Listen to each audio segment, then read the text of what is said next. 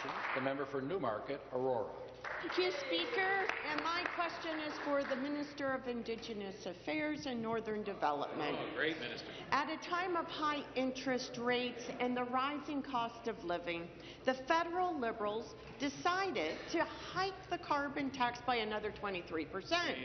The disastrous effects of this costly tax are being felt in communities across Ontario, but especially in the north.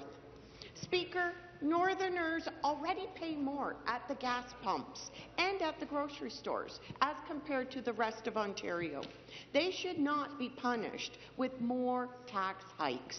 Our government will always advocate on behalf of Ontarians. We will continue to call on the federal Liberals to end the tax now.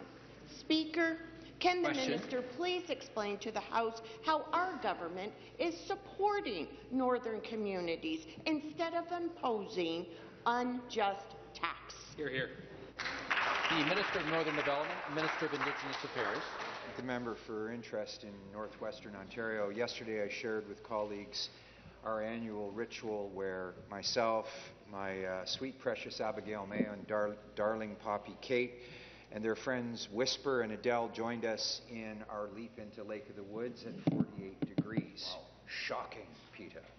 But what was really shocking, on a more serious note, was tourist operators were busy getting on the lake too as well, Mr. Speaker. Now these are small businesses with very thin profit margins. They've got 8, 10, 12, 20 boats, Mr. Speaker, fuel tanks.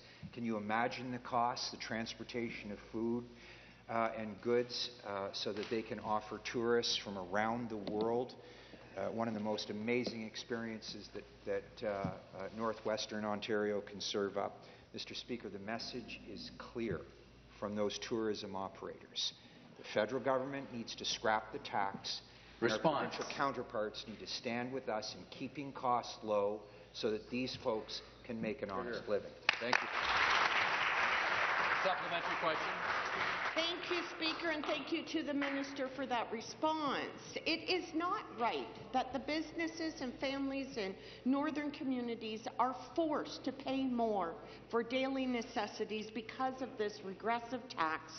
Unlike our government, who is supporting Ontarians, the independent Liberals, under the leadership of carbon tax queen Bonnie Crombie, are supporting their federal buddies. They want to see this tax increase time and time again. Speaker, we know that unlike other parts of our province, the North faces unique challenges that should be recognized, not taxed. The federal Liberals and their provincial counterparts need to respect Northerners and finally get rid of this disastrous tax. Speaker, can the minister further explain why families and businesses in the North cannot afford this costly carbon tax? Minister of Northern Development. Speaker, I've spent the past couple of weeks chronicling the happenings amongst the carbon tax nobility, and it's quite a cast of characters. Of course, you've got the Bafflegab coming from the junior ranks, Prince, Carney, I don't know what you'd call Jagmeet Singh, maybe Duke of the carbon tax. Nonetheless, no clear position on this tax. It's one of convenience when Canadians speak out against the crushing impact it's having on their everyday lives, Mr. Speaker. But one thing is perfectly clear. The king of the carbon tax and the queen of the carbon tax, Bonnie Crombie, are unrelenting in their position, Mr. Speaker. They see this as an environmental policy when everybody else knows it isn't. What families and small businesses in northwestern Ontario know is it costs too much to live. It costs too much to operate a business, Mr. Speaker, and so that's why we need to scrap the tax. Thank you.